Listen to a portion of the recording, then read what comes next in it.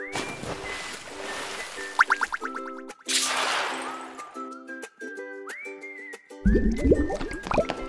everyone, it's me, Drew Baloo! As you can see, I'm dressed as a donkey! That's because I love to pretend. I'm pretending to be an astronaut! I'm pretending to be my dad. Did you pick up your toys? I'm pretending to race a car! I'm not pretending to just be any old donkey. This one is special. Watch this. Eeyore! Hi everyone.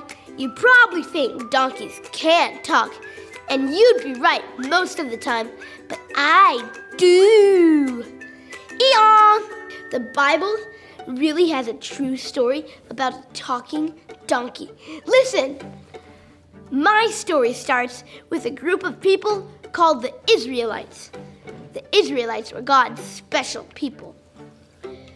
They used to be slaves in Egypt.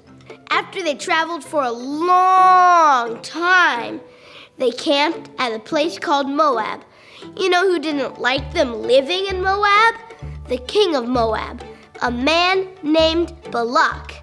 Eeyore! The king was nervous because he knew the Israelites were God's special people. And he heard God was super powerful. Eeyore! So, King Balak had a plan. He sent messengers to a man named Balaam. Balaam is my owner. He was a prophet. That means he was a messenger of God. The king's messengers asked Balaam several times to put a curse on the Israelites. Finally, God told Balaam to go with the messengers. So he hopped on my back and off we went. Donkey power!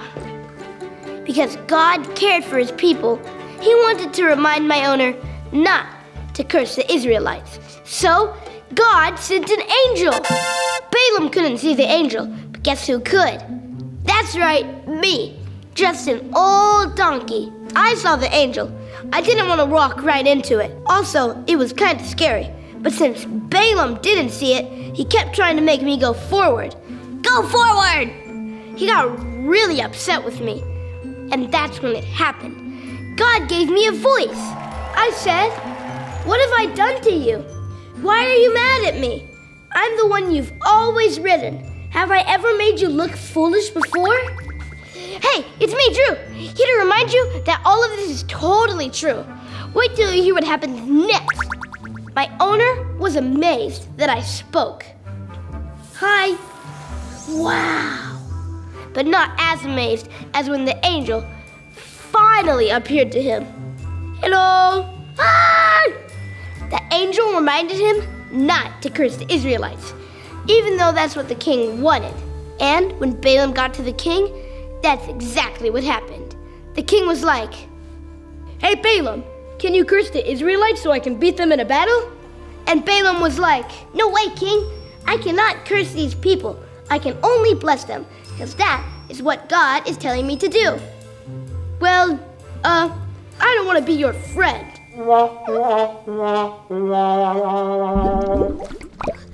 Okay, maybe that's not exactly the last thing the king said, but he wasn't happy, that's for sure. God had a plan for his people, and it wasn't going to let the king of Moab get in his way. And God's the same today.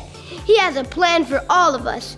We may not be able to see God or understand his plans, but he always keeps his promises. And God's good plans cannot be stopped. That's it for me. Whew. Pretending to be a donkey can be pretty tiring. It's time to pretend to be something else. Maybe I'll pretend to take a nap. Bye.